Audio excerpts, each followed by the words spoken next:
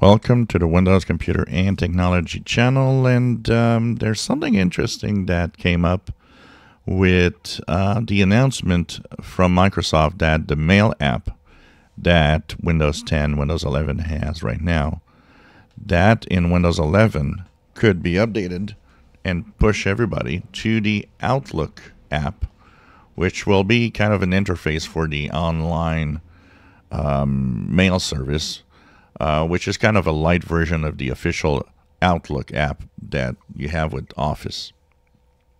Now, if you've noticed, and some might have noticed or changed it, you could actually try the new Outlook with a little slider on the upper right corner. Now it appears that one hint somebody have seen is that it might hint at Windows 12, meaning they're not exactly saying in Windows 11. They're just talking about apps that are updated.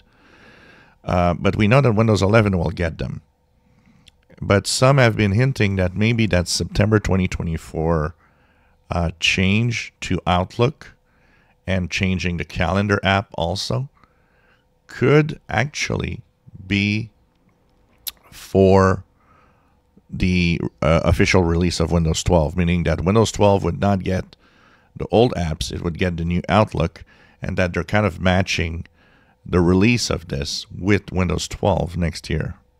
So this is an interesting theory, where of course everybody's looking at the speculations, at the little bits here and there, and at the blog posts to try to, find any hints of Windows 12 right now.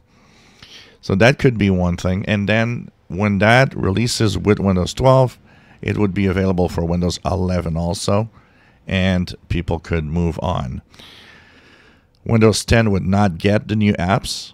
One of the things that's interesting here is also the fact that there is a lot of people complaining, apparently, that they don't necessarily want to have the move to the new Outlook. So this is interesting because there's really a lot of people complaining about that. Apparently, people want to keep the old, calendar and mail app the way it is.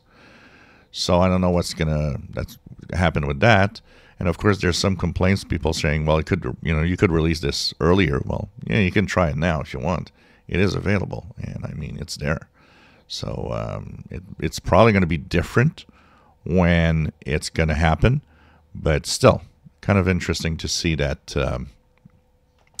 all of these little hints and all of these little posts of, well, this could match Windows 12, this could be that, and plus the complaining of people.